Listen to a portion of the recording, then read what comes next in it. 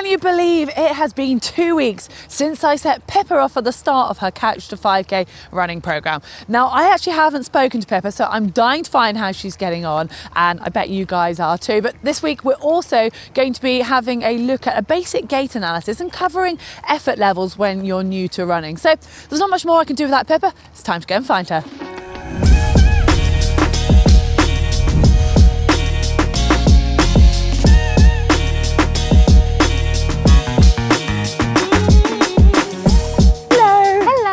How are you doing? I'm good, I'm good. I am dying to know how your last 2 weeks have been. Well, can you give us a quick rundown? Yeah, I mean, I did it, which I think is the biggest achievement. Good. And I think it went well. I mean, yeah, I did it.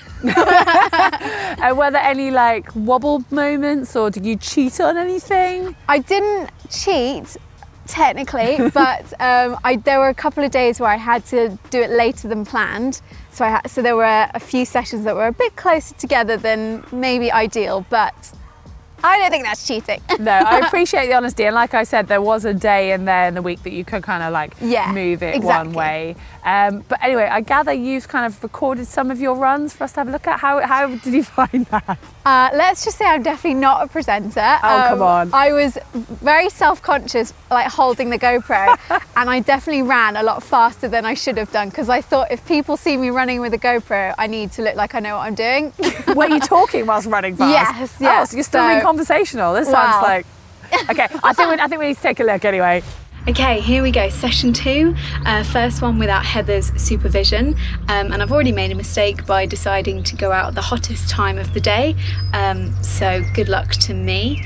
And I know that GTN, you love some hot tech, so I've got an exclusive for you here. I wasn't sure how I'd keep track of the splits and when I walk and when I run, so I've done something really high tech and I've written it on my hand. So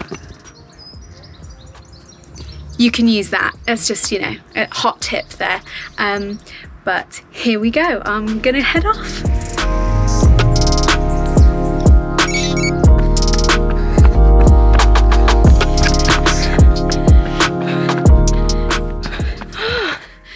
Okay, I'm back. Just finished run 3 of 6. And I don't know whether it's because of the heat, or I'm just running faster, or I'm even more unfit, but yeah, I'm really out of breath.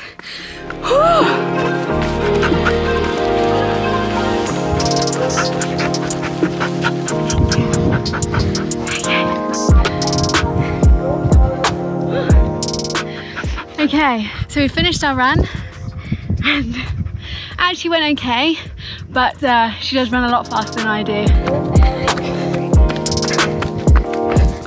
Okay, so I'm back from my last run of week 2, so I've done the 2 weeks and I'm still here.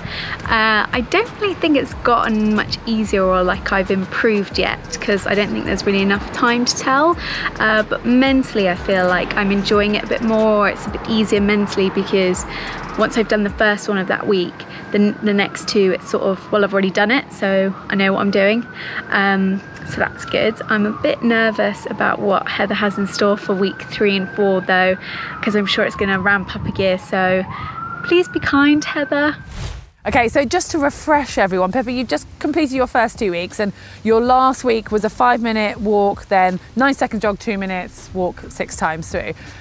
Before you went off, you were worried about effort levels and kind of how to know how hard it was. How hard was it? Can you give it like a scale out of 10 on how hard you were working? Yeah, I'd say the first 2 were definitely the hardest, like the first 2 runs, and I was trying to find my pace, I guess, so I'd say maybe a 7 out of 10, but then I sort of relaxed into it, and then I think it went down to maybe a 6 for the rest of it, and then by the end I was kind of comfortable and felt like I knew what I was doing. Cool. It's a hard one, and I don't think it's going to just be Pippa that's struggling with keeping those effort levels down. I did say it needs to be conversational. Now, a 7 or 8 out of 10 is a little bit high. Yes, it's okay to walk on those bits, but ideally you want to save the walking just for the walking sections. So avoid any hills to make it as easy as possible. And as time goes on, that effort level should come down, and hopefully you'll be able to jog at around a 4 or 5 out of 10 by the end of the program. And if you do have a watch like Pippa that's going to actually give you your heart rate, you can use that as a little bit of a guidance. I don't want you to get sort of fixated on watching your heart rate. And if you're doing intervals especially, there's a bit of a lag. So if you do a running interval, your heart rate's not actually going to catch up, possibly until you're even back on the walk. But as we start to build up and do longer intervals, then you can use it just to see what zone you're working in. And if you're doing the same stretch on several runs and you're running it at the same pace, hopefully you'll start to notice your heart rate average drop over that time. And some watches also will show you your heart rate zone, and basically you just want to stay out of the red, ideally in the green or the blue zone. Okay, that's enough talking for now. I want to actually head out for a run with Pippa, and it's time to start week 3 with the following session. So it's a 5-minute walking warm-up again, and then the main set consists of 90 seconds jog, followed by 90 seconds walk, then a 3-minute jog, followed by a 3-minute walk, twice through, finished up with a 5-minute walk warm down. And that is the first 3 sessions for week 3, and we'll cover week 4 later on. But remember, it's in the PDF as well. Okay, so we might as well get going. I'm coming with you, Pippa. Okay. No getting out of this pressure. one. But we have, just on my watch actually, we've got 5 minutes warm up of walk, but if we can kind of like, you know, walk at an actual warm up pace, not like we're just not kind stroll. of having it. We can still chat, obviously. But, have you been doing your runs on your own, or have you found anyone to do them with? Yeah, on my own at the moment. It seems everyone I know who runs is much better at running than me, so maybe towards the end they might have an interest in it, but so far just solo. Okay, I think you should even like try and rope somebody in who, just because they're quicker, they can then just do it at your pace, and it doesn't matter if it's easy for them. That's Is there someone true. that you could maybe... Yes, I maybe make my husband do it. I bet he'll love that. Yes, you can vlog that one for us. Yeah.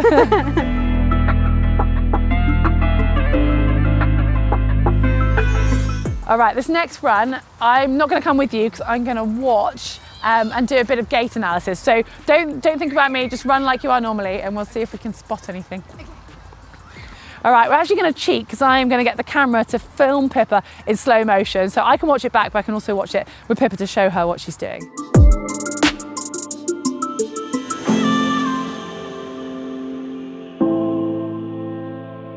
So Pippa, do you look like you thought you would look? I don't know, I'm a lot bouncier than I thought I was. Yeah, I mean, that's not necessarily a bad thing because you've got the energy and you've got a good posture. There's still a little bit of work we can do on it, but the bounciness, I feel I want to convert that energy into a bit more length with your stride. So it's very up and down, and you've got obviously the power, but I somehow want to make that longer. So the stride rate is great, and that's something that often like new runners struggle with, of doing like too long a slower stride. Right. And I feel it's much easier to lengthen a stride than it is to speed it up. So more gliding. So yeah, I want you to actually try to think that at the moment you're very upright like this. So I want you to try and have a whole body lean, and this is a lot of people make this mistake. So that it's a lean from the ankles right to the head, so that you're slightly like this, and I think that will naturally lengthen your stride and give you a bit more drive at the back. Right. We might maybe in the next time we meet up do a bit of like a few drills to help with that. But for now, I just want you to sort of try to think of still keeping your shoulders nice and upright, because that's really important for breathing. And I mean, I've only seen a short bit, and I know you're on camera, but I think sometimes from what you've said, it sounds like you creep up with your shoulders a little bit. And again, it's another thing that new runners do. So always trying to keep those shoulders down while still using your arms, because that's another thing. By driving a bit more with your arms, yeah, they're good, they come forwards and backwards, like there's no lateral movement, which is great.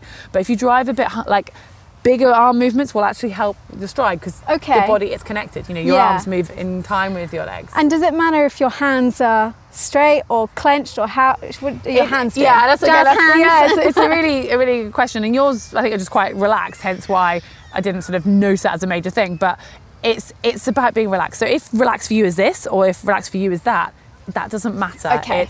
It's the chain and the effect it has on your shoulders. So if your hands are just, and if you find carrying something helps relax, that's another thing you can do. But you want the forwards backwards motion because they're all linked with the body. As soon as you're going across, you're twisting your whole body and you're wasting energy that way. So I think, yeah, your breathing looks good, but the more you relax, the better that will be. Perfect. Your stride rate is good, but I want it slightly, just a little bit extended, and that links in with a posture of just a slight lean, not a bend at the hips, just a lean of the whole body forwards. Okay. So hopefully that's not too much to take on in one go. I can do that. I can do it. Cool.